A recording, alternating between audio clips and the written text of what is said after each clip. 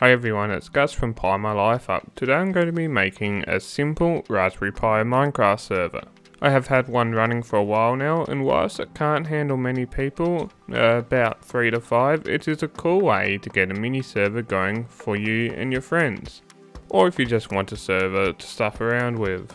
First up, we will need to install Raspbian onto Raspberry Pi. If you haven't already done this, then check out my awesome guide on installing Raspbian onto a Pi here. In this tutorial, I will be using the Spigot server, as this seems to be much more stable than the vanilla server. It is super easy to set up, and I will take you through how to do it now. But first, let's bring Raspbian up to the latest version by entering the following commands: sudo apt-get update.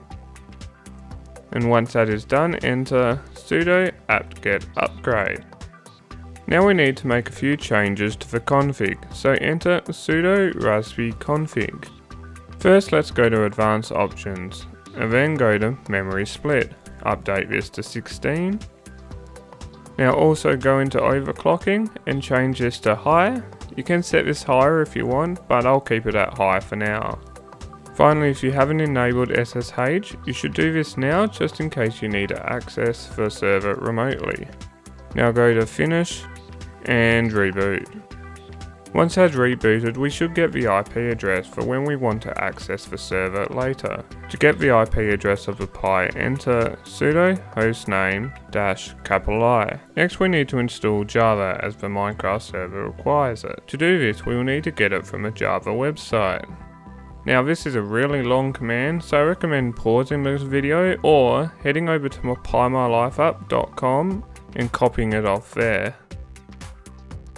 Once that is done, you will need to run the following command to unzip the file into the opt folder. To check that it has unzipped properly and is usable, run the following command: sudo /opt/jdk 1.8.0_60/bin/java-version. It is also likely that Java has updated since this video, so the version number after JDK might be different. Now we need the Minecraft server file. We're going to use a builder tool that is supplied by Spigot. To get this, enter the following commands: sudo mkdir/home/minecraft, cd/home/minecraft, sudo wget, then the URL to the build tools.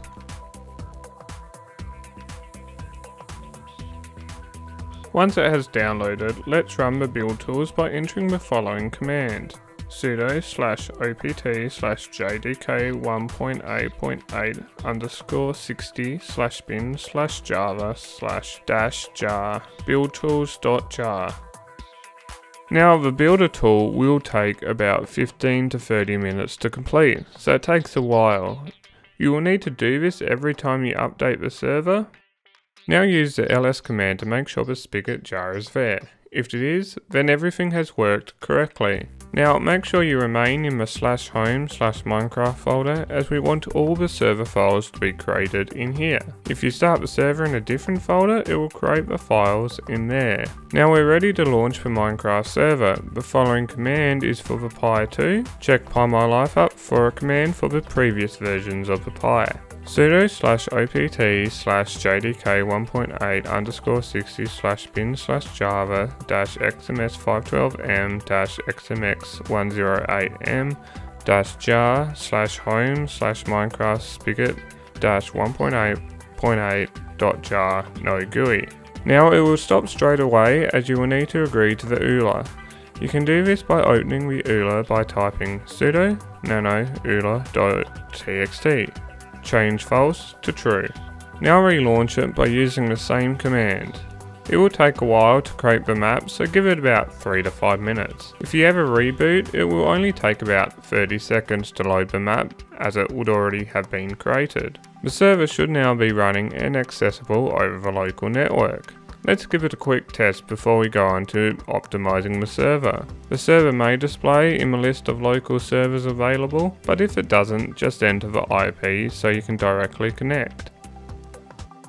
And yep, I've connected and entered the world, so that's working fine. So to get the most out of our server, we would want to optimize it a little so it could run even better. To do this, let's go back to our terminal and stop the server by entering stop. Firstly, let's install the no spawn chunks plugin. This will help prevent the Minecraft server from chewing up too much RAM. So first, let's go into the plugins directory by typing cd./plugins. And now simply use the wget command to get this no spawns chunk jar.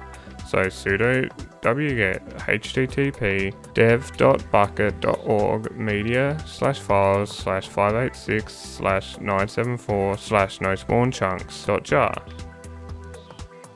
There are other plugins out there that can help with performance. Just simply use the wget command to download them to the Pi, just like we did before. Now you probably want to know how to edit the server properties.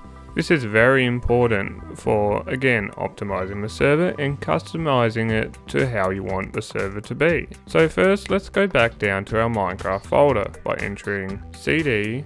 To enter the server properties, enter the following: sudo nano/home/minecraft/server.properties. You can change these however you would like, but keep in mind the Pi can't handle too much. So I'm just going to set max players to 5 and view distance to 4.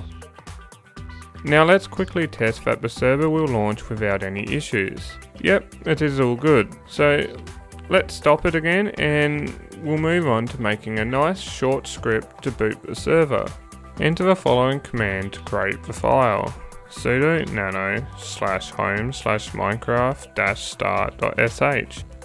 In here, simply add the following lines so that the Minecraft server will start correctly. #!/bin/bash cd/home/minecraft, and then our startup command.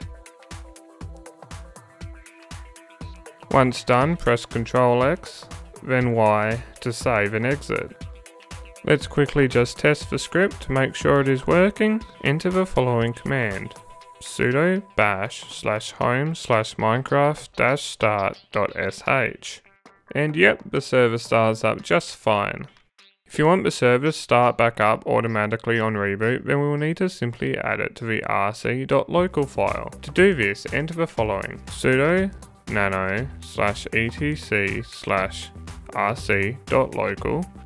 In here, add the following line before the exit line: bash/home/minecraft-start.sh. Now the server should automatically start when you reboot the Pi. So let's give this a quick test. Simply enter sudo reboot. So we can test to see if the server is running by trying to connect via Minecraft after about 5 minutes, as it will take some time for the server to start up.